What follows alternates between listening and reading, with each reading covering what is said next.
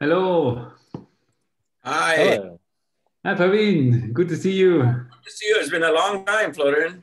Yes, that's right. Hoshin. Yes, quite a Hey, bit. Kevin, It feels even longer in these circumstances now. back from your vacation? Yes, yeah. It was Excellent.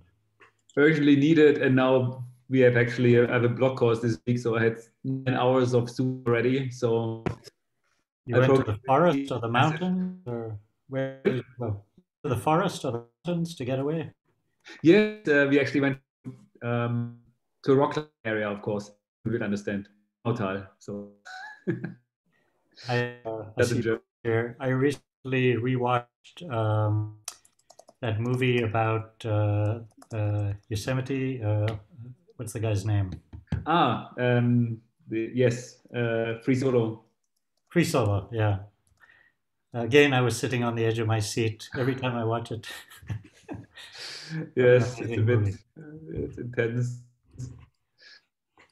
And the good news is he's still alive. So So yes, that's it. No, he's very, very careful.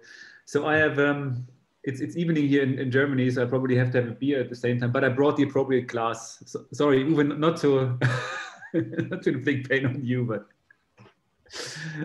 Wait, Florian, I have something for you. Uh,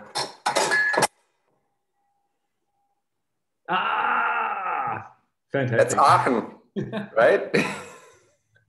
Of course, Cologne, great. hi, Stephen. Hi. Leila, can you allow me permission to share? Yeah, so you are the co-host now. Okay, all right. Maybe do that for me already too. And Stephen also. Then we Oh, don't that's have right. to arrange that later. Of course. Just want to say thanks again, Leila, for doing this. It's such a great service. Thank you for joining us. This has been a great group. So And for welcome everyone. I just saying And thank you for Praveen for suggesting it because anyway. yeah. All right. Yeah. It's a collaborative effort. So thank you everyone for being here, and let's get started with this discussion today. Today we are going to be discussing the paper, The Information Bottleneck Method by Tishby, Pereira, and Bialek. So Hoshin, Okay. the floor is yours. Yes.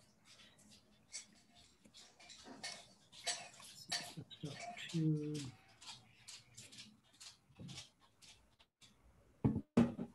waiting for a minute.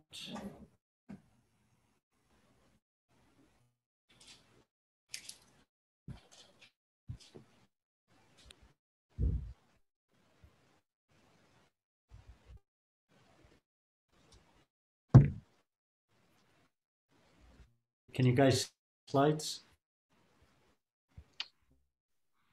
Okay. We can see your desktop and now your slides. Perfect. Okay. Perfect. I got a little carried away. There's about 36 slides here, but I tried to be comprehensive and also add some commentary as we're going along. And I want to make sure that Stephen also has a chance to speak. So I'll either try to go through it quickly, or we can, skip some. And I'll post the slides later on the website so people can access them. So today we're talking about information bottleneck concept. It goes back to about 20 years to Tishby from Israel and his co-workers. And as I said, this is not just a summary, it's sort of also an interpretation because I found it so interesting.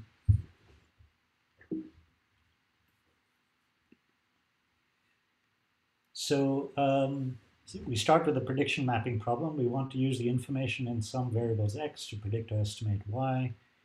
I've shown you here what the joint distribution of p, x, and y might look like. And so arguably this is the problem of estimating p of x comma y, from which you infer p of y given x. So this involves extracting and using information in y that's relevant, and that's the key word when we're going through this prediction bottleneck, the information bottleneck concept is that that is relevant for prediction of Y. So that means there may be information X that is not relevant, and that's the recognition. So the amount of information X about Y is quantified by mutual information. So understanding X means more than just predicting Y. It also requires choosing the features of X, and understanding which aspects of X play a role in the prediction. And this problem can be formalized as finding a short code for X. So X is your data, input data.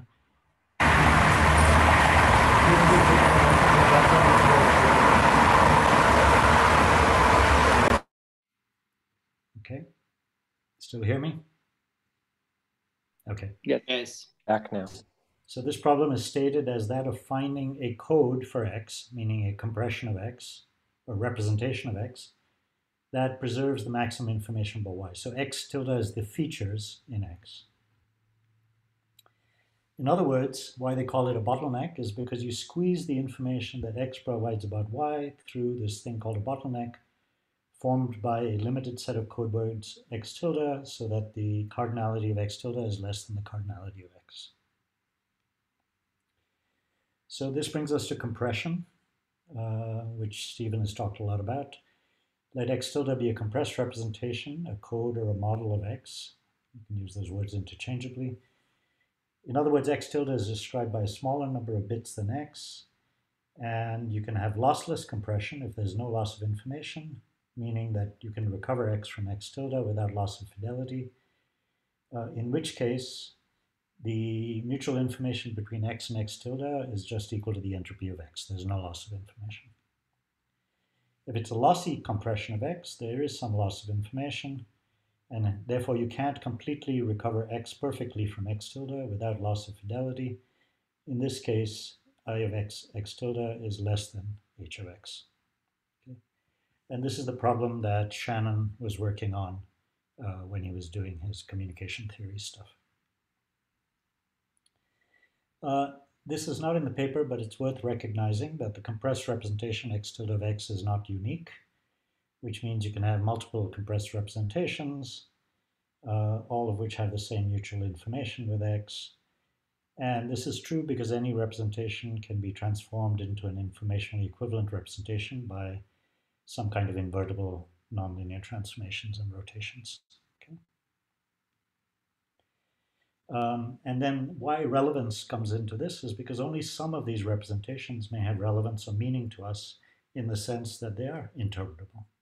Okay, so that's a different sense of the meaning relevance than the one just saying the parts of X that are relevant to Y.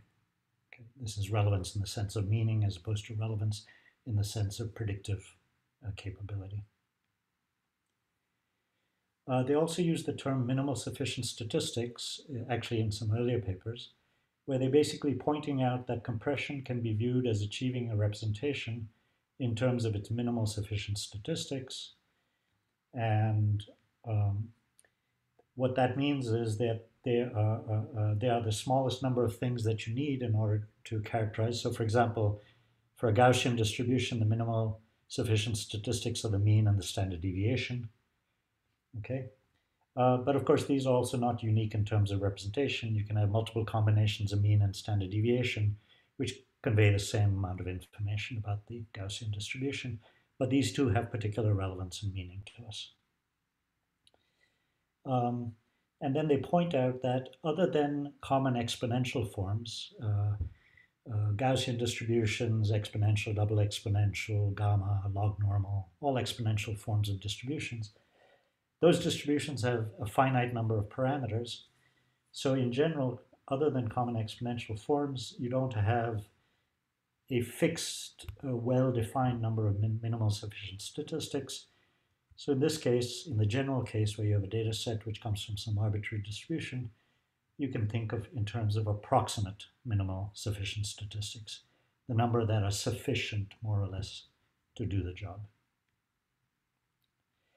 And so coming back to Stephen's point of view, AIT, we can therefore think of X tilde as being related to some kind of minimal description length representation. In lossy compression, there's going to be inevitable loss of information, reduced fidelity. And by choosing your representation x tilde, you determine which information is preserved and which is lost. So you choose different representations, you can control what information you preserve and what information you lose. And so what they do is they define what they call a relevant summary, a particular compression or particular compression x tilde is relevant in the sense that it captures only the relevant or meaningful information in x, which is needed to predict or estimate y, and ignores the parts of x that are not needed to predict or estimate y. And so you can think of going directly from x to y or going from x to y through some relevant compressed representation. In terms of machine learning or in terms of science, we can think of x tilde as being the features of x that are relevant to the prediction of y. So if you've got an image, a remote sensing image of cloud maps, the Persian system that Sarush's group developed extracts features from those images, cloud properties and so on and so forth, roughness and size and shape and so on, which are considered to be relevant to the prediction of x. But in that case, they were doing that feature extraction in the initial case in a way that was defined by people thinking about it, as opposed to automatically through some kind of machine learning. And in machine learning, this is, of course, the fundamental problem of feature selection and pattern recognition. These are sometimes other terms used in literature, relevant quantization, because you're quantizing your data set down to a smaller number of discrete variables, or a quantized codebook. These are terms that are used interchangeably.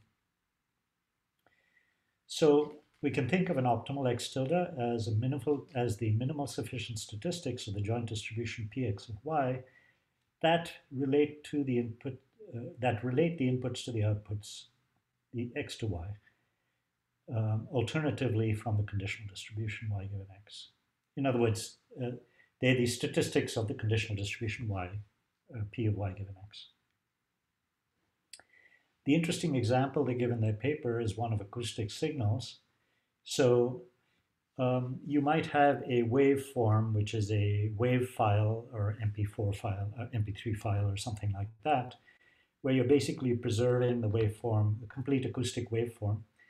And if you do any compression beyond the entropy of speech, you may not be able to reconstruct this entire waveform perfectly. Okay.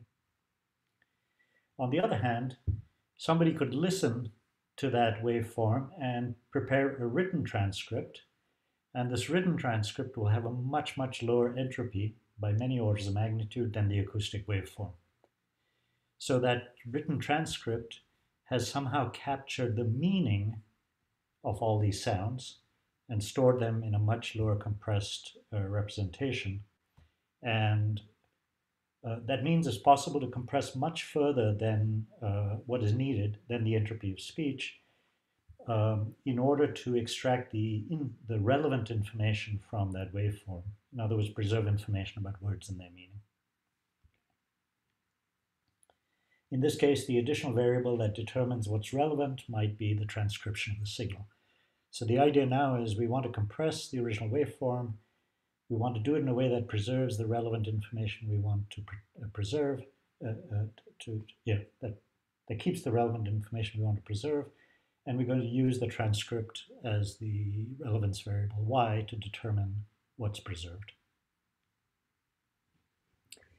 Relating this to earth sciences, we can think of a very high resolution representation where we've got in 3D space-time, complete representation of system inputs, variables, processes, parameters, material and geometric properties. And we could say the relevance variable is just the streamflow hydrograph at the outlet of this catchment represented by the system on the left. And in this case, we might find, as has been typically done in science, in hydrologic science, that you can come up with a much lower resolution or compressed representation as a conceptual rainfall runoff model or something like that, which is able to preserve only the relevant information from the left that is necessary to predict the stuff in the Y, so a highly reduced order model. So in my mind, this is one way of thinking of this problem. Arguably, of course, the goal of science is lossless compression. In other words, we want a non-lossy model, which means that I of y x tilde, the mutual information between x tilde and y, is exactly the same as the mutual information between x and y. But of course, we have incomplete data, imperfect understanding, and so on. So our compressions are usually lossy, maybe in what I call overcompressions. And so as a result, y tilde does not match y. And this is evidenced by the fact that I of y x tilde is usually much less than I of y x. And this was shown some time ago by Weijs for conceptual rainfall runoff modeling, and Gray also did some work showing this. In other words, the I y of y tilde, so if we take y, which is the observations, we take y tilde, which is the model prediction, and we measure the mutual information, that's much less than the total amount of information we're trying to explain.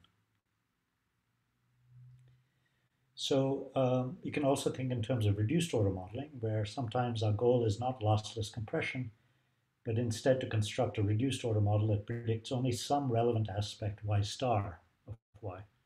Okay, only certain aspects of y that we care about predicting. And then we have what we call a reduced order model. And in general, this is going to happen anytime we need a sufficiently good but parsimonious representation that just provides only the information we need to make decisions. And Stephen might have something to say about that later. So we're going from the full order space to a reduced order space. And as an example over here, we go from a full representation of a bunny to a reduced order representation of the bunny, but you can still say it's a bunny. And an extreme example might be that we take the entire hydrologic cycle and we reduce it to this visual conceptual diagram. So that's a modeling process, right, which is an extreme representation down to just the small amounts of things that we think we need in order to convey the ideas of the hydrologic cycle to students or to ourselves. So the information bottleneck basically means we squeeze information about the relevant quantity y that x provides about y through the bottleneck formed by x tilde. And we want our quantization or our compression to also be relevant by capturing as much information about y star as possible. Of course, y star must not be independent from x. They have to have positive mutual information, otherwise you can't predict one from the other. But I of x tilde y star will be less than or equal to I of x y star, since lossy compression can't convey more information than the original data. And so we're seeking an assignment for x tilde that compresses x while preserving a fixed amount of meaningful information about y. Mathematically, Tishby et al. Think about this in this way: let x be the signal space with a fixed probability measure p of x. And we have x tilde, which is a compressed representation. Then we want to seek a mapping p of x tilde to x, the probability of x tilde given x, which partitions x into blocks, where each block is associated with one of the elements x tilde, with some probability measure defined as that.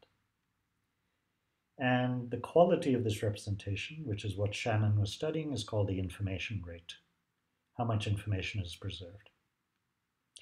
Of course, you can have different kinds of clustering. You can have soft clustering, where x is mapped onto x tilde in a fuzzy way using probability distributions.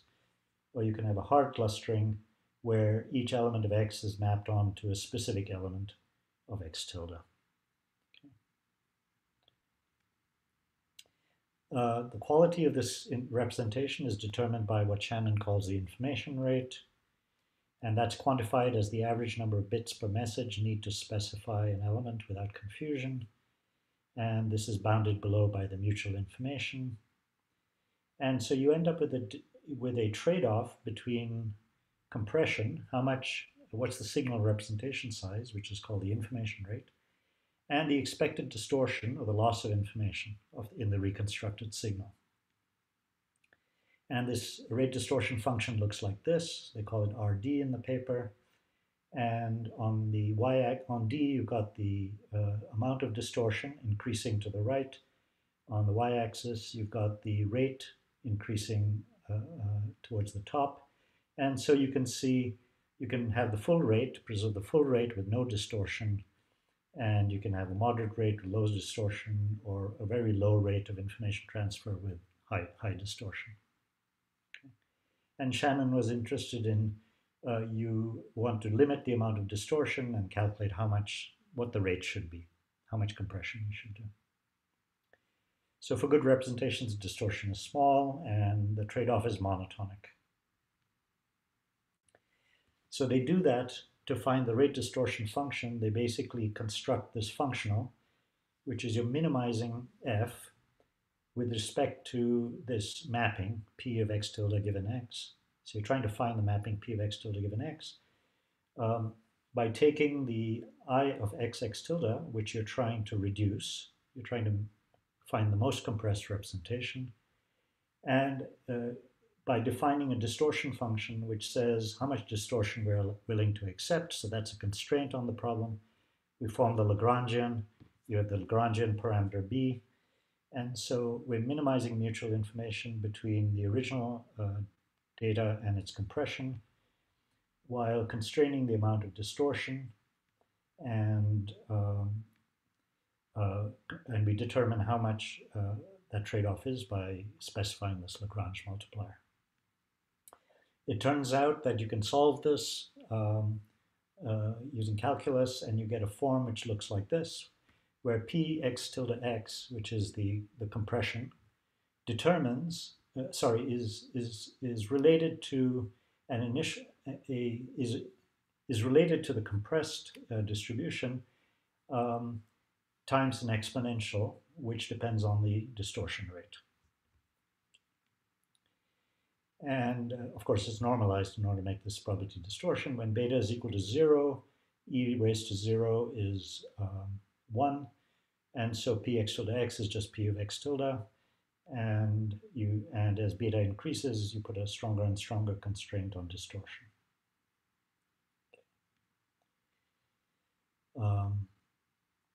And then it turns out you can solve this problem by following what's called the BA algorithm, which is you guess p of x tilde, you use this equation to calculate p x tilde given x. You then integrate out x to get x tilde back, you put it back in there, and you cycle it around and around. And there's a lemma by these guys that assures that this converges globally. And so the algorithm looks like this. We select beta, we start with any initial prior guess on p of x tilde given x, we calculate p x tilde, we stick it in here, we go through these steps, and we just go round and round until it converges.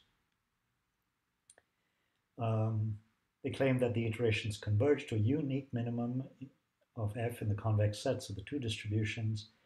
And you can see that this is very similar to expectation maximization. You solve part of the problem, and then you use it to determine the other part of the problem, and then you just cycle around. In general, of course, it does not have a unique solution, because while you have a unique solution in each direction, the combined thing might not have a unique solution. Some limitations of this theory are that you have to specify the distortion function. And when you specify the distortion function, which says how much distortion you're willing to accept, this implicitly determines which features of x are relevant and which are not relevant. And those features are often not explicitly known. So arbitrary choice of the distortion function corresponds to arriving at arbitrary features. And so the algorithm deals only with how we partition x to x tilde, but not with choosing some optimal choice of x tilde. Okay. So information rate alone is not enough to characterize good quantization, because you can always reduce the rate by just throwing away details of x. Okay. You want to preserve relevant information. So there's where we come to information bottleneck, where we Of course, they say they assume access to the joint distribution here. Basically, instead of the distortion, what they do is they replace the distortion function by this function, the mutual information between x tilde and y. In other words, you're trying to maximize or minimize the loss of information in x tilde about y, and that y is the relevance variable. So we're still minimizing mutual information, I of x tilde, but now we're constraining it based on the amount of mutual information we want to preserve to get relevant representation, and we have the same Lagrange multiplier. And again, there's a trade-off between compressing and insert distortion. The trade-off is with preserving meaningful information. And you get the same form of exponential. You'll see that this looks exactly the same as before, except that now the distortion function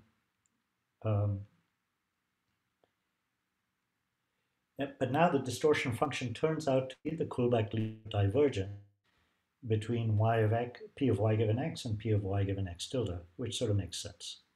Okay? You're trying to minimize the loss of information about y given x with the approximation y of x given x tilde. And they don't assume the DKL divergence, it just emerges from the mathematics of trying to solve this problem. So when beta is equal to 0, quantization is very poor and everything is assigned to a single point. And as we make beta go towards infinity, we go towards more and more detailed quantizations until we preserve all of x. And they say for interesting special cases, it's possible to preserve almost all of the meaningful information while still having a significant amount of compression. So it turns out that it's natural to consider Kullback-Leibler divergence as the distortion measure. And the algorithm then looks exactly the same as the BA algorithm, except that you now have another step. The first two equations are the same, except that the D is replaced by the Kullback-Leibler divergence. And the third equation over there involves calculating P of y given x tilde, and then iterating around and around. So once again, convergence does not imply uniqueness because the functional is convex in each distribution independently, but not in the product space. You still have to specify the structure and cardinality of x, so it doesn't solve and tell you what x tilde should be. But it constrains x tilde to be the kinds of x tilde that are relevant. And so for every choice of the cardinality of x tilde, how much information we preserve, we end up with corresponding values for these things. And by progressively changing B, we move across convex planes in the IP plane, which is illustrated in this diagram over here, where you're moving, in this case, Z is the, Z is x tilde, Z is the compression. Different papers use different terminology. And so along the x-axis is compression, and along the y-axis is information preservation. And so you can see that you can get almost max, you can get at the point with the little arrow there, you can get maximal information, almost maximal information preservation with almost 50% compression. They also find that whenever you specify a particular value of beta, that you get these bifurcations. So your curves move along different paths depending on the value which you choose for beta. So you get these bifurcations where you can't in other words, you can't preserve all of the information, but you move off this generic curve onto another curve. So at the end of the paper, they say future work, the bottleneck principle provides a framework for different information processing problems, including prediction, filtering, learning. They reference a paper which I can't find, so apparently the paper never got published, saying we show examples of this somewhere else. They refer many papers where they say that it's been successfully applied to many real-world problems, including semantic clustering of English words, etc. But if you just search information bottleneck on the internet, you'll find a number of commentaries. So there's this website, which Daniel sent me, which says the information bottleneck does it uncover the secret of deep learning? And there's a lot of controversy. And the controversy arose when they attempted to apply this information bottleneck principle to deep learning and claimed that it may give some insights into why deep learning proceeds the way it does and why it's successful. So they published this paper, they submitted this paper to ARVIX. They published this paper on ARVIX in 2015, and it still remains on ARVIX. It has not been accepted by any journal because it ended up creating a lot of controversy, and I'm just going to very briefly mention that controversy. Here's some other commentaries. Why is the information bottleneck an important theory in deep learning? So they used it to study deep learning. So here's your deep learning system. You've got X, your input layer. You've got your T's are going to represent the hidden layers. These are the compressions. And Y is your output. And they proposed that they can study the trade-off between compression between the input and any hidden layer, right? The information contained in that hidden layer, and how much information that hidden layer preserves about the relevance variable which we're trying to predict. And they conjectured that training of a DNN consists of two separate phases: an initial fitting phase in which the mutual information between the hidden layer representation and the target increases. You get better and better at predicting the target. And then a subsequent layer compression phase in which the mutual information between the inputs and the hidden layers decreases. And they published figures that look like this. So you've got compression along the x-axis, the mutual information along the x-axis. So compression is to the left and lack of compression is towards the right. Information preservation is towards the right. And you've got your mutual information between the hidden layer and the target on the y-axis. And you can see if you take one of these curves that you start down here and you improve your representation so that you increase the amount of information about X that's preserved by the hidden layer T. So you keep increasing the amount of information that's represented by the hidden layer. At the same time, you're increasing the amount of information that the hidden layer contains about the target. And so it goes up, and then they show that what happens at some point is it starts to compress. So you're improving the performance of the network, but they claim that you're now starting to compress, generate a compressed representation. Hoshin, short question. As we move along a black line, is it epochs of learning? Yes. Okay. Yes. And then each of these lines here represents a different layer. So this is done for a very simple deep network with only 3 or 4 or 5 or 6 layers. I don't remember exactly. It's a toy problem that they constructed. Okay. So they published this, and they put that on ARVIX. And these guys, Sachs et al. In 2018 came by and said that they couldn't reproduce this result when they tested this on more complex problems. In particular, they claimed that if you use ReLU, rectified linear unit activation functions, because the original, I think, used sigmoidal functions, that this didn't happen. Then in 2018, another group, Nashad et al.,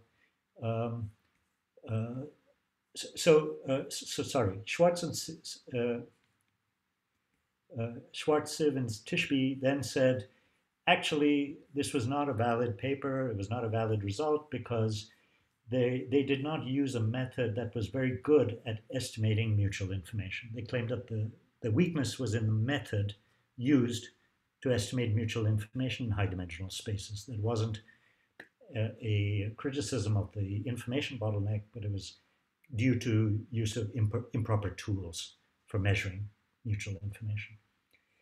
So Nashad et al. Developed a much more accurate method for estimating mutual information is based on something called hash functions, which I have difficulty understanding. And they went in and studied some neural networks where the layers are 784, 200, 160, 30, 10, decreasing sizes of layers, using the MNIST number data set with ReLU activation functions, and they published this graph, which in fact showed compression. But then a couple of papers published, that should say 2019 and 2020, argued that this compression that is observed is not actually a true compression, but it's again caused by the way in which information theory metrics are constructed and computed. And it has to do with a geometric phenomenon, which is the fact that you have to use fixed bin sizes. And if you don't choose your bin sizes appropriately, you get distortion in the computation of mutual information. And it's a very, very interesting paper. There's a whole section in there about how you can severely compromise your results by not having a good estimator of mutual information when you're trying to do this kind of work. So just to summarize, this as sciences as something like this, where we've got a very, very complex system. We might have a lot of information in principle available to us. We're trying to predict something simple like a streamflow hydrograph, simple in quotes, and we're looking for a lower resolution compressor representation. The relevant information provided by precipitation and evapotranspiration gets encoded, in our case, as a number of stores, soil moisture stores in the soil, which we need to track the values of in order to predict runoff, right? And conceptual rainfall runoff modeling suggests that you need only 3 or 4 or 5 or 6 or something like that in order to do daily streamflow forecasting. And in fact, you might need only 1 or 2 to do monthly forecasting and so on, scale. I wanted to point out in conclusion that it becomes apparent from this literature that there are considerable difficulties in computing the information metrics. And I've sort of alluded to this when we met at our meetings in Europe, where I was pointing out that we need to come up with some accurate and well agreed upon methods of calculating these metrics, because otherwise different people will use different methods for computing the metrics and you won't be able to compare information across different studies, okay? And that's pointed out in the paper by Goldfeld. And that's due to these quantization effects. And I'm trying to work myself on a method which might allow us to do this without doing binning, without doing that binning kind of quantization. There is some extensions to this work. There's something called the deterministic information bottleneck, where the mutual information in X and X tilde term is replaced instead by just the compressed size of X tilde. And then there's something called the information bottleneck with side information, which is another paper published by the same authors, where they're saying, let's find the best compression X tilde, which preserves information about something I care about, while also distinguishing it from something else that I don't care about. Okay, so preserving information about y1 while excluding information about another variable y2. And this sounds to me a lot like some of the stuff that Praveen and his students have been interested in.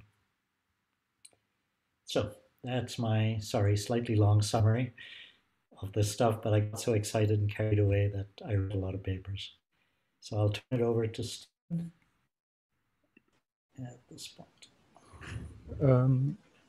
Yeah, so I had a couple of questions when I read the paper that I asked myself, and maybe you can help answer, and a couple of thoughts of how it relates to my own work. So I thought I'll share those.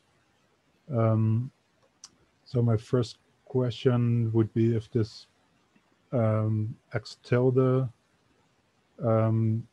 we could see that basically as a sort of prediction of Y, which is not yet calibrated. So basically, the best mapping of relevant information from X to Y would be the prediction that you can make of Y from X.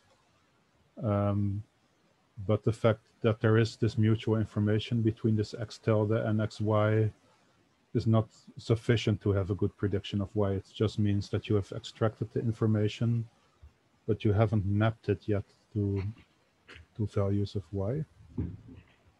So that was my first thought, that maybe you can see X tilde as a sort of extracting all the ingredients for the prediction of Y, but not documenting how you get Y from it yet. So in terms of complexity, what I think is that something is missing. So if you talk about compressing it in the form of X, that's not sufficient to recreate Y, because you need that mapping too, and that in itself has a complexity.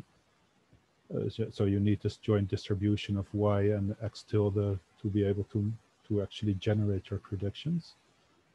Yeah, so that's I think where there's a slight difference between the complexity stuff I talk about and this approach.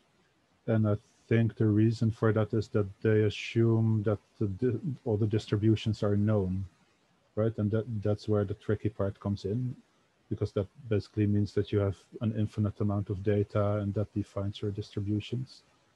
But as soon as you're dealing with limited sample sizes, then for your compression, it still matters how you describe these mappings, because that's a number of bits that you need to communicate that mapping. And that will be significant compared to the number of bits you need to describe each single observation, as long as your number of observations is small. But when you go to larger data sets, then that number of bits for each observation keeps growing, but the mapping stays constant. So then it becomes more and more negligible. So that was one other thought I had. So I think basically what we're looking at here with this trade-off between compression and distortion, it's very much related to like how so the compression is actually related to efficiency and how much bandwidth you need to send the messages. But in order to do that, you still need to have the encoder and decoder already in place. So if you're just sending a few of those messages, you first need to send the program to encode and decode to your receiver. And that's a significant portion of the bits you need to communicate about Y. So I think, like they mentioned it very briefly, that the estimation of this joint distribution is another question that needs to be addressed, and they refer to a paper, but I think that was also the one that was never published, or in the initial, it's reference 1, and it shows as in preparation. Let's see, what else did I have in terms of thoughts? Oh yeah, let me just see if I can share this. Just to be clear, Stephen, you were saying that the representation does not account for the number of bits required to do the encoding and the decoding. That was the point you were making just now. Yeah, so basically to describe, first of all, the joint distribution, which like they talk only about discrete probabilities, right? So I see all those things, all those joint distributions that you would need to communicate in order to actually get that transfer going. Yeah. Is a matrix. And you need to communicate those probabilities in order to do the mapping. Got it. So in the end, what the receiver would need is the conditional distribution of Y given every single value of X tilde. Yeah, so if that's very complex, then that should be accounted for. Let me share this window here.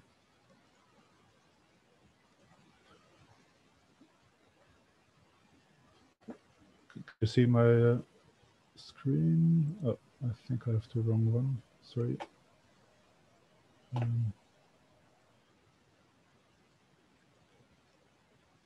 Just a sec.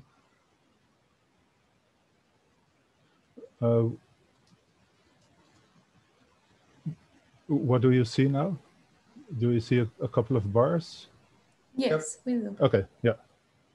I saw something else than you saw. So, yeah, so I had this paper about how to score probabilistic forecasts. So let's say you're predicting 90% chance of rain tomorrow, and then tomorrow comes and you observe rain, then you did a pretty good job, right? So how to score the quality of those percentage forecasts or those probability forecasts. And it turns out that there's one scoring rule that emerges if you put in some requirements on being that the quality of your forecast should only depend on the probability you attach to the thing you actually observe. So that's called locality. And the other one is a proper scoring rule, which means that you can only maximize it by communicating your best internal probabilities. So I was wondering that if the skill score comes out of those requirements that seem very logical, that's probably related to the fact that that the natural distortion measure is also this Kullback-Leibler divergence. And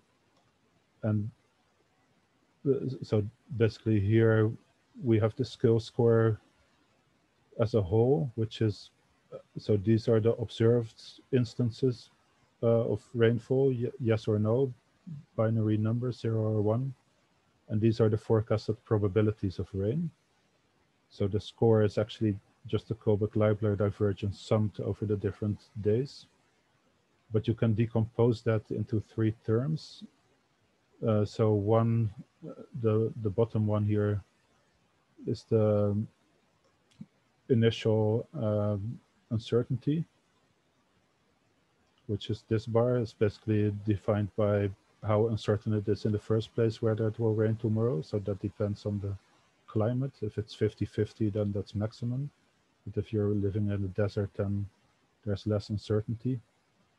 Then this resolution is basically related to the mutual information between your predictors and your the one you want to predict. So I think that's very much related to how much information you can get into this X1, in this X tilde. But then there's another thing, which is reliability, which is maybe you have a unique way to map your information to this X tilde.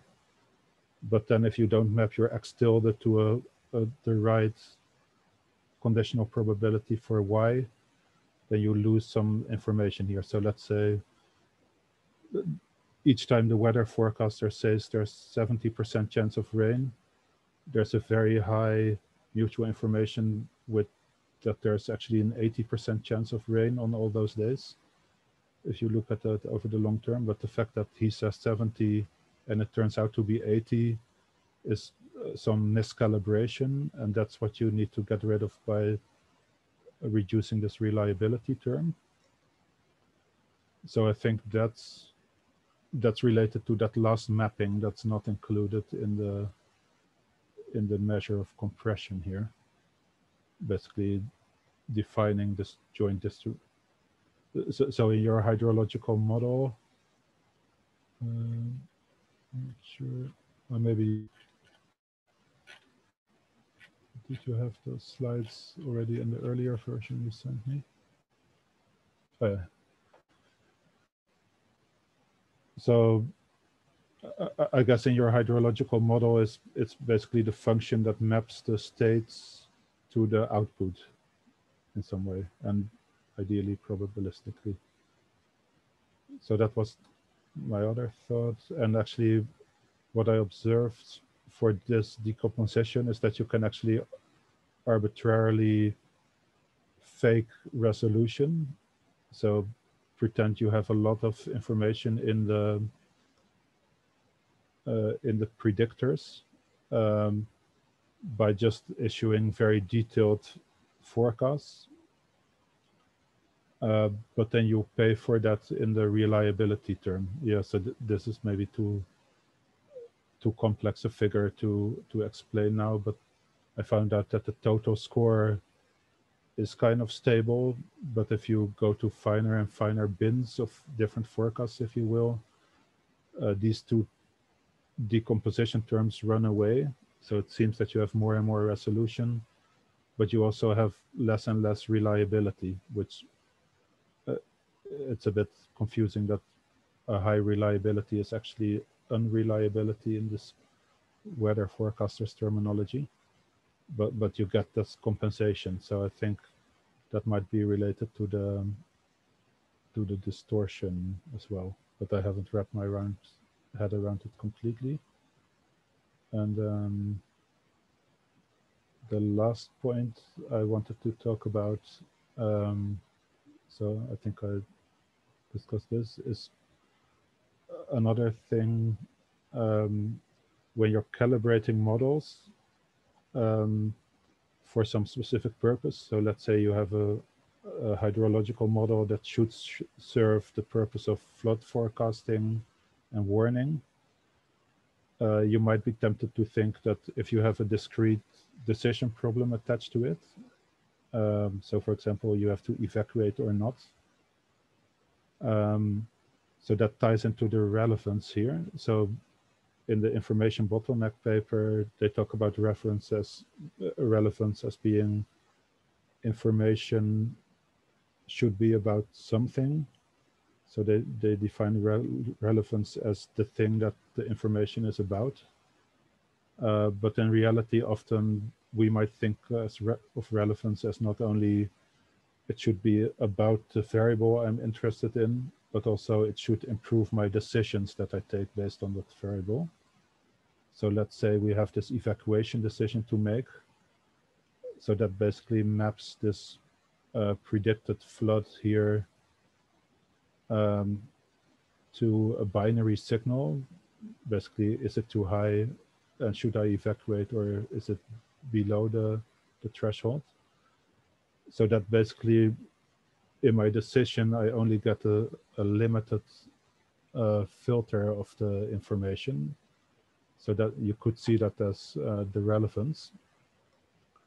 So then the question could be, well, if I'm making a model for flood forecasting with this purpose, should I not just maximize my utility function based on this cost I have of evacuating needlessly and the loss I would have if I not evacuate?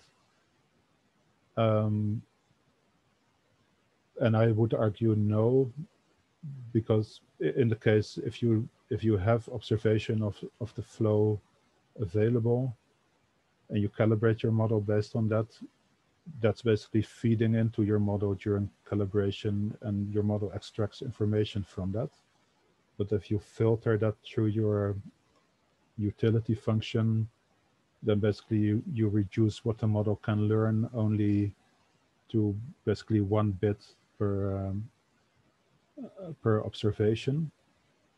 And logically, what my argument would be is that even if you're just interested in floods, the whole flow series, including low flows, can help your model learn to capture the processes better, because there is information in there, and that might help you with predicting the extreme flows as well. But that comes back again to whether you have unlimited data or limited data. If you have unlimited data, then you don't have to be careful with filtering because there's enough information coming through. But if you have a limited sample, then I think training a model based on the utility of the decision problem you're aiming it at is not a good idea. So that kind of relates to using this arbitrary distortion measure versus using information as a distortion measure. Yeah, so those are all my thoughts. Sorry, I kept going with all of them at once without giving you a chance to respond. So now I'll shut up for a while and let me hear what you think about it. I'll stop my share. So.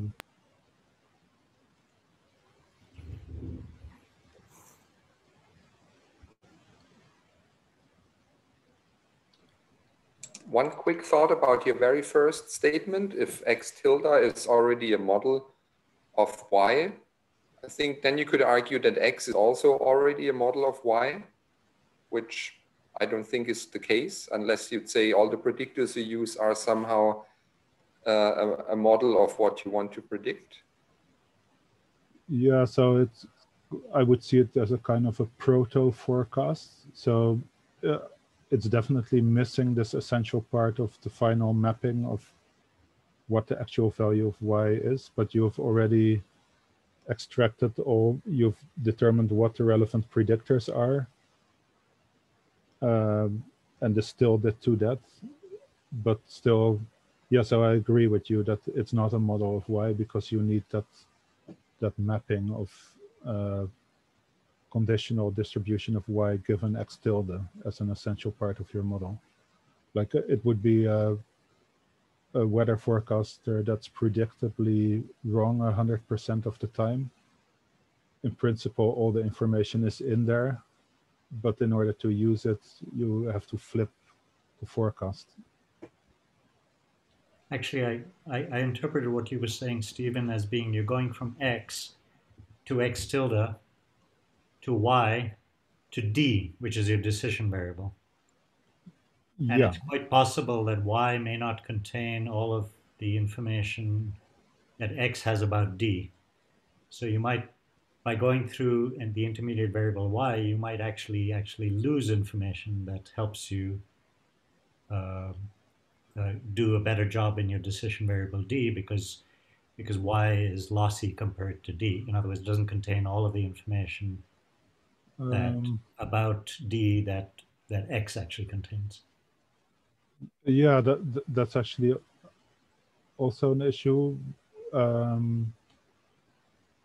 So whether you choose the variable that you predict, whether that's complete for containing everything about your decision, but I meant it in the other way around, that if you focus on all the information your X has about D by going through this whole step of making a prediction and then making the decision, if you use that final D in your calibration as a measure of how do I extract the maximum value for my decisions, you're forgetting that you have these observations of Y, which in the limit case of having infinite amount of data,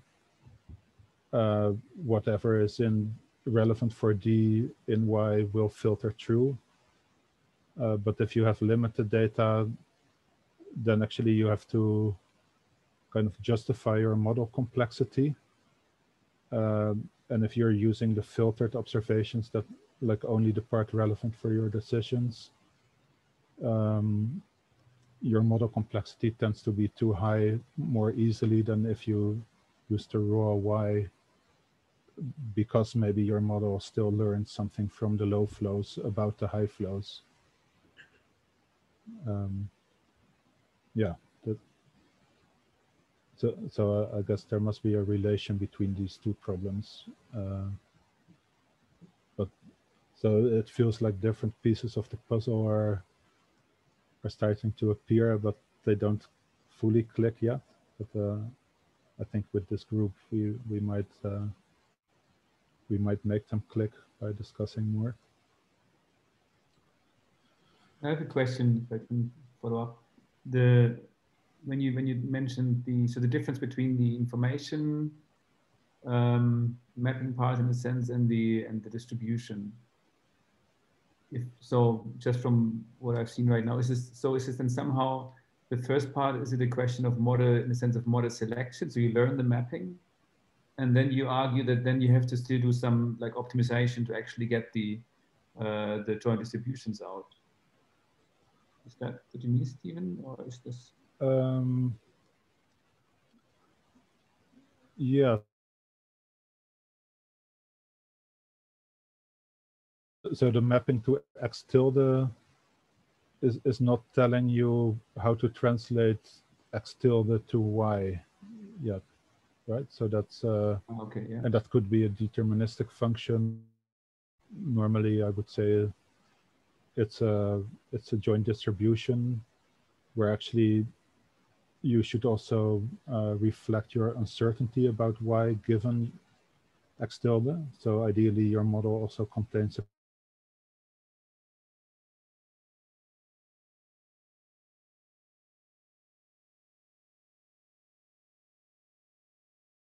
any measure of complexity that measures based on X tilde, because basically for your receiver, so let's say you have a code word for every weather forecast, and the code words actually have a very accurate mapping to the types of weather you have, and you tell the people on the TV aguwabala, and then you're sure that that's a very good description of the weather that's coming tomorrow. But if the receiver doesn't have the dictionary that translates Abu Wakawa to mildly cloudy with some showers exactly at 3:01 p.m., it's not useful for them. So in order to do that, you have to send that whole dictionary to them first, which is negligible if you provide them with a lifetime of weather forecasts. But for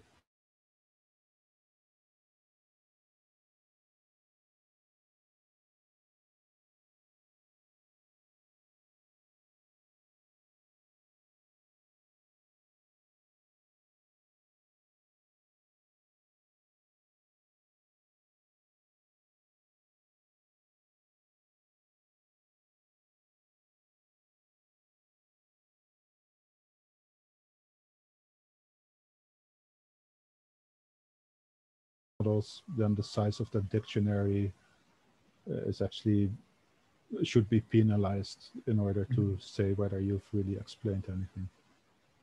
Mm-hmm.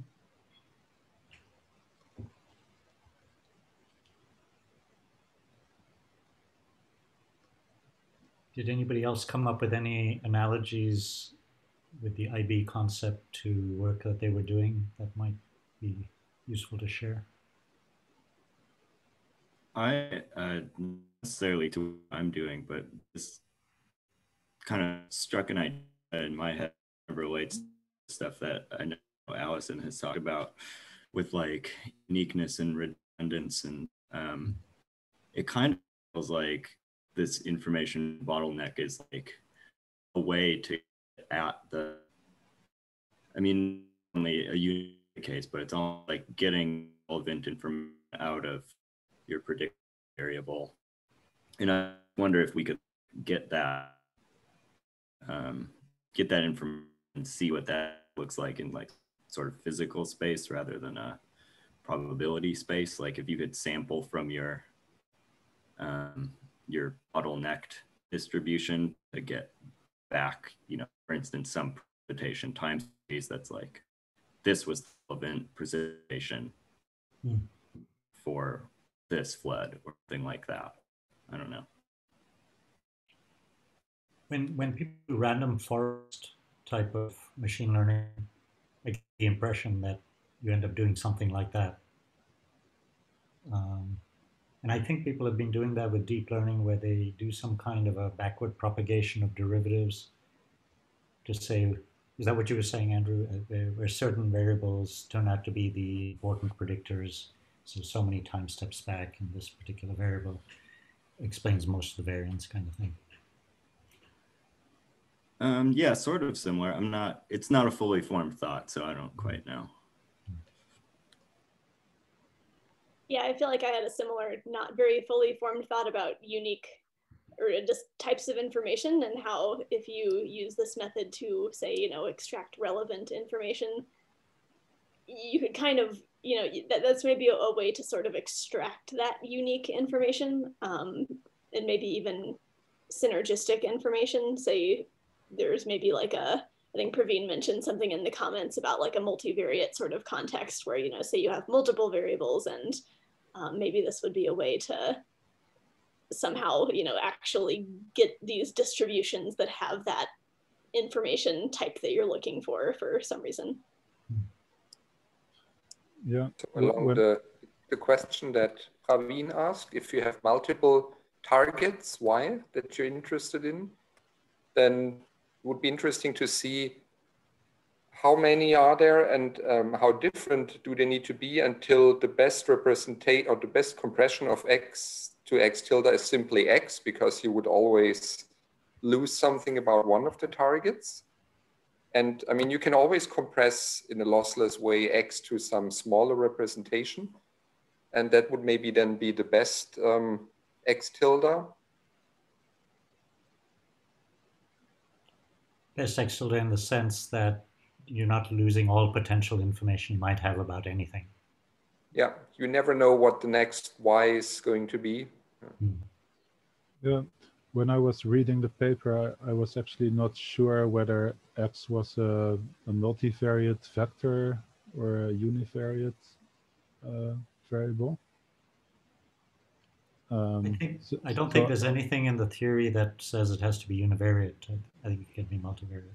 Yeah, so maybe it's about like binning this multi-dimensional space, and then quantizing is basically making blocks in that multi-dimensional space.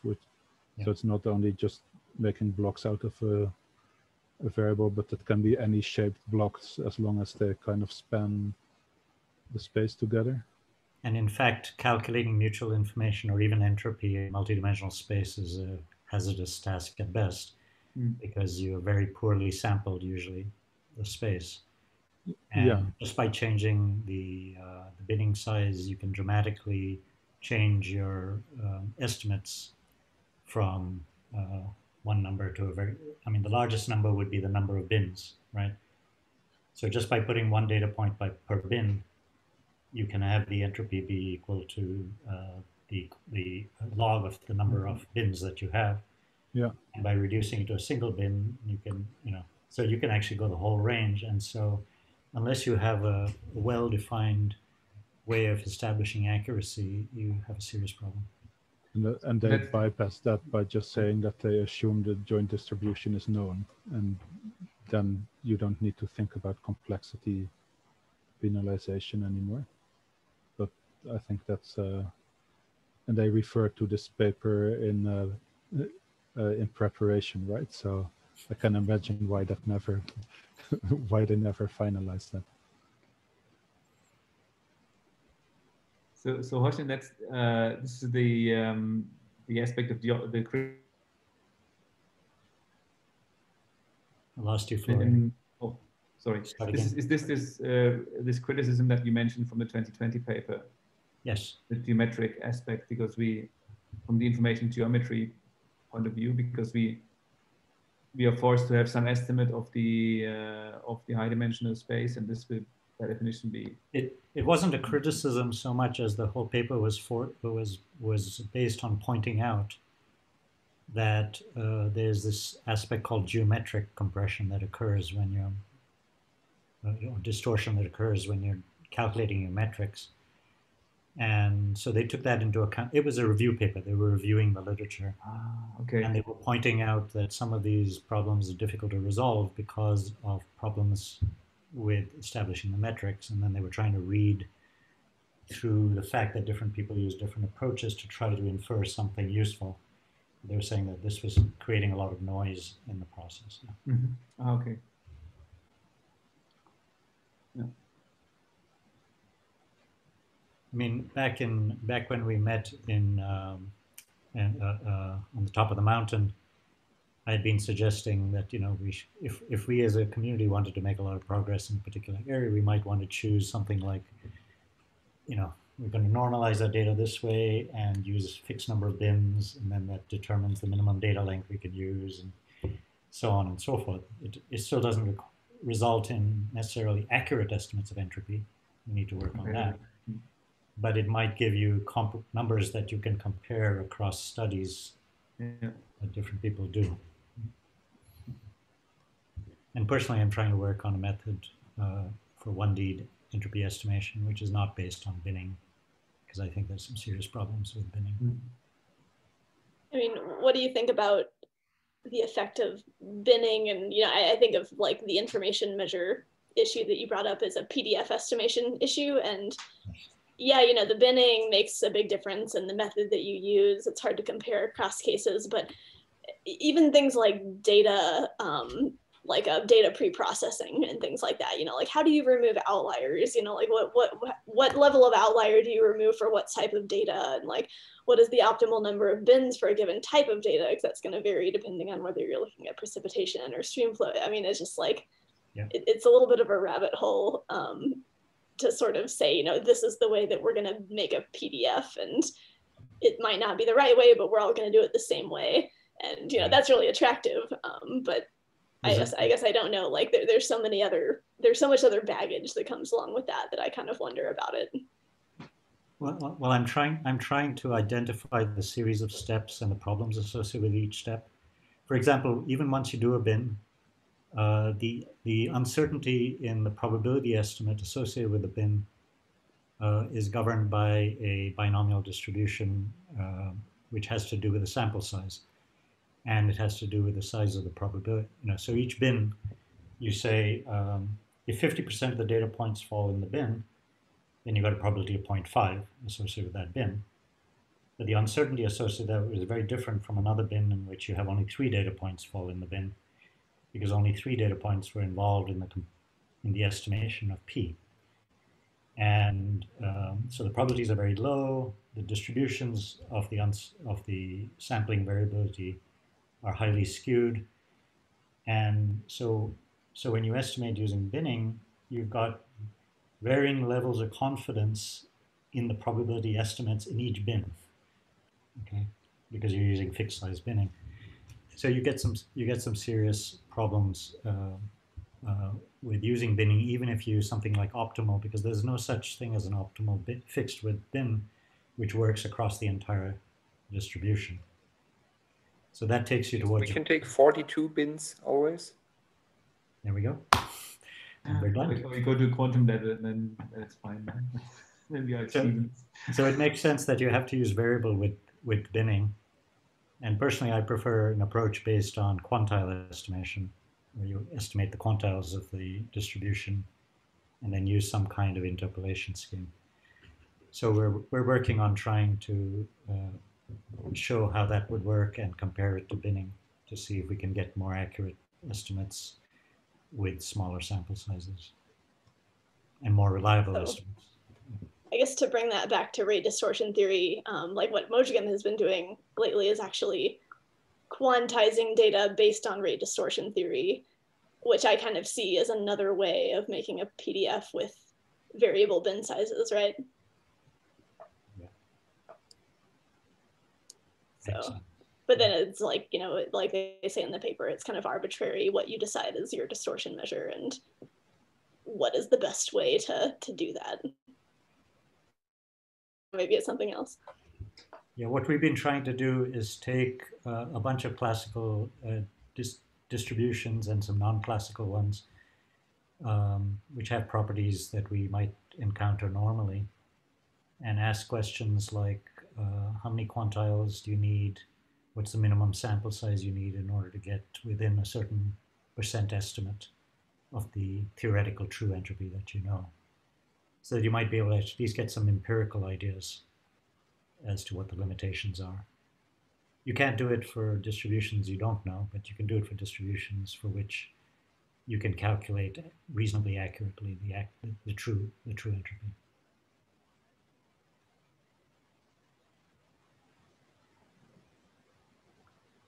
And that's just one-dimensional entropy.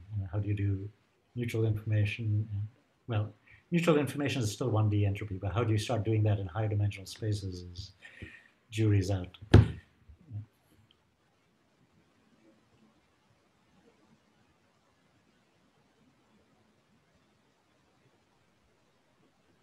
Comments by anybody else? Go ahead, sorry. I just wondered, Edison, it just cut out for me. Sorry, the rate distortion aspect. So now we have a communication issue here as well. Rate distortion. This aspect you mentioned about rate distortion, can you explain it just in a couple of words? What is the idea? Mojgan, go. Sorry, this aspect about rate distortion, yeah? Yeah. So our thought was about, okay, so Mojgan took information theory as a course, and this was totally not my idea. I had no idea what rate distortion theory was. But for her class project, she did using rate distortion theory to look at model complexity or model forcing precision. So you can give a little spiel on that, Mojgan. I'm muted. Right now? Oh, we can't hear you. Oh. She's not muted, I don't know. No, it's not muted. Maybe the Okay, never mind. Can you take out your headphones and speak?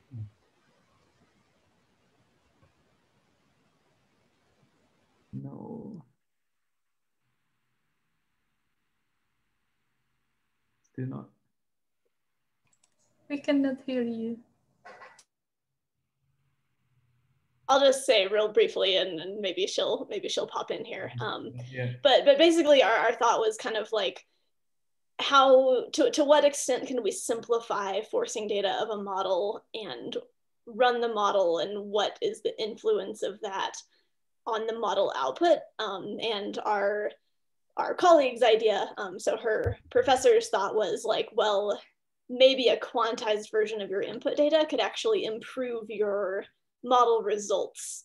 And I was kind of like, no, I was like, no way. And so we kind of have not got really conclusive results on that, but there are cases where that happens, where it turns out that a simpler version of our input data leads to a more accurate representation from our model relative to our observational data. But not always, and it depends on like what variable you're quantizing and how you're quantizing it, or whether you're quantizing multiple variables. So she has some interesting findings, and the way that she's quantizing that forcing distribution is using rate distortion theory, where she is finding kind of iteratively threshold values and simplifying the input data based on these like threshold values that minimize a distortion measure. Well, thanks. So this was really like relevant to that, because now we're thinking like, well, actually you could quantize differently to actually specifically preserve information about your output variable, right? So it's just kind of a different way to think about it. Mm-hmm. Right, when you say quantizing, does it mean taking away digits from the numbers, or does it mean taking away different types of predictors? It means changing the precision. I think of it as changing the precision of your input data, but strategically. So not just taking away decimal points, but say if you wanted to really intensely quantize your data, you might say, well, I have temperature, and I have a temperature instrument that measures temperature to within 0.2 degrees, but I just want hot or cold. And how do you define hot and cold?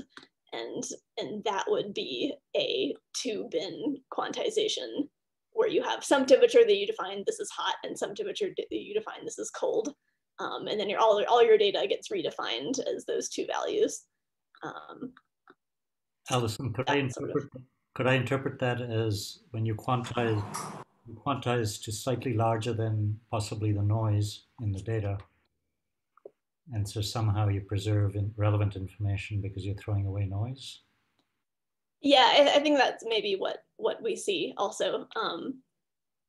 There is an issue though, like our output observational data is also noisy. Like it's like our so now we are wondering about our observational data, and it's like, well, should we be comparing quantized model output with a quantized version of our output data also? So there's that question too. I mean, the interesting point is that your data is already quantized, right? Because it's already at a certain numerical precision. So you're dealing with quantization error and noise at the same time. Yeah. This sounds similar like what random forests do when you create a split. So you are defining different cluster. So in some ways, it's the same idea.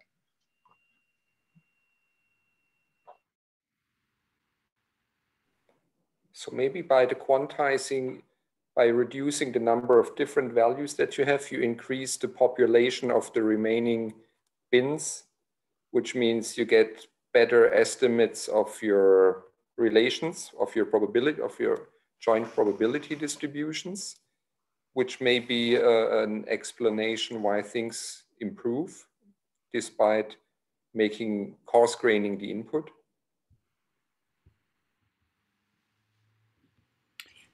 There's a relevant concept in the information bottleneck paper, which is that the reason that they claim that after you reach the top of the curve, you start to compress the x tilde is because they say you reach a stage where you're now just doing a random walk in the parameter space. In other words, your parameter space now your quantization now is adding noise.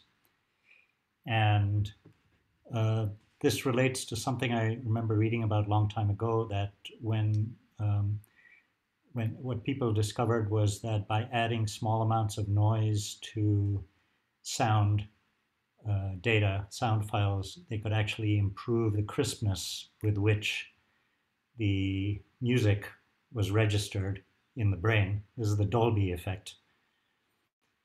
And so something about adding noise is relevant to, in random forest, Luis may talk about this.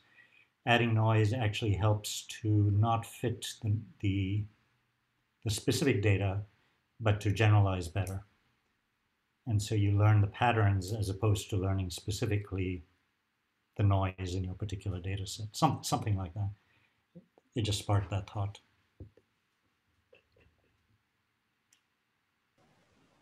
Another thing that may be related to this is like dimensionality reduction might be maybe seen as roughly the same thing, because whether you're quantizing by making bigger blocks in one dimension versus if you have let's say a 3D matrix filled with blocks and you're compressing it down to a two-dimensional space, the bottom line is you end up with less blocks that you have to represent with higher probability each.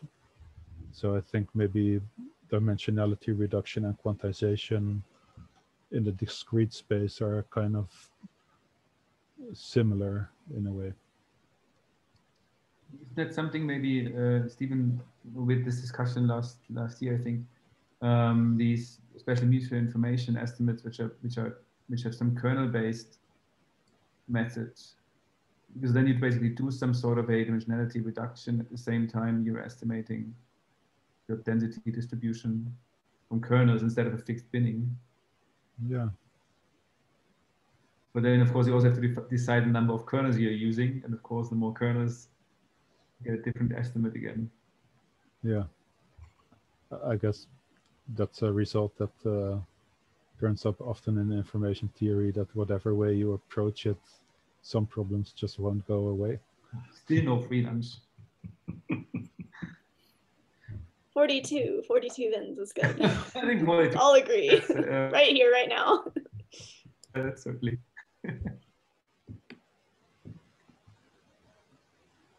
What was the author? We can call it, we can name the effect after him. Douglas Adams. The Adams effect. Okay, thank you.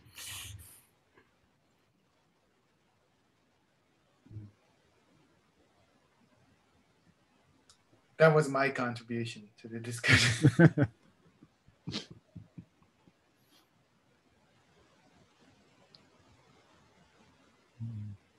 Any other comments by anybody? Thoughts? So I guess it was interesting enough that we went 25 minutes over our normal scheduled time. That's right. Yeah. So thanks, Leila. What's the next plan? The next one, it's gonna be the debates paper, Algorithmic IT. So it's the paper by Ben Rodel and Stephen Weijs. And we still don't have volunteers for that paper, for the discussion. So I am recruiting volunteers now. I have to leave.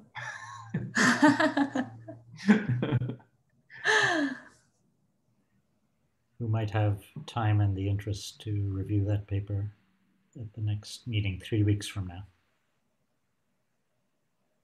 Yeah, I'm definitely not going to present it because I got confused reading my own paper.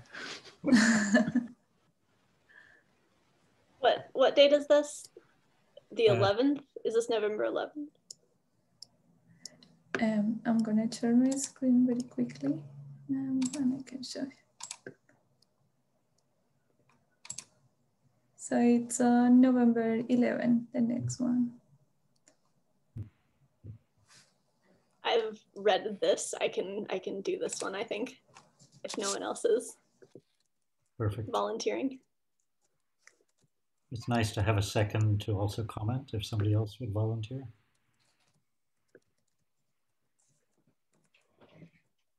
I can volunteer together with Alison if she likes. Perfect. Sounds good. I know that the students are not speaking up, although we did have Mash and can't remember who, Jonathan do one. So Leila, you need to lean more on students here. Absolutely. Okay, next time, more students, at least one in every session. And as motivation, I'll just point out that it's incredibly valuable to do this. I mean, you just learn so much by forcing yourself to try to get your head around the concepts in something. So even though it takes time out of your life, it's just really valuable.